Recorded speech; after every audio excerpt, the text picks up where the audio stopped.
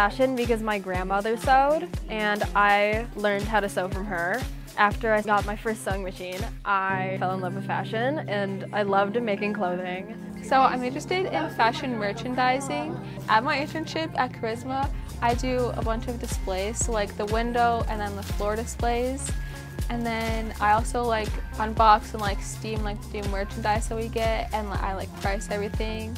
I really enjoy working with Gina. I think this made it more fun because I knew I wasn't going in alone doing this internship, and I still have help and we're learning together. Maybe if we make the bags, we put them over here, and then we add a necklace on here, and then I think we're good. Marissa really helps me figure out what goes best with each other with color-wise and textures as well as fabrics.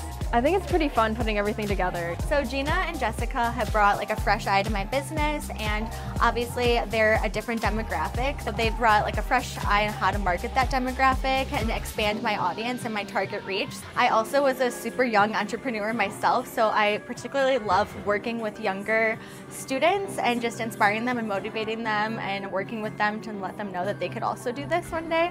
I learned from interning here that running a small business can be very hard sometimes. I learned like all like the ins and outs and like everything you have to do to like keep it running and like keep the customers interested. I love working here. This is really worth your time. Like, you learn so much, you get so much advice, and plus it's really good for college.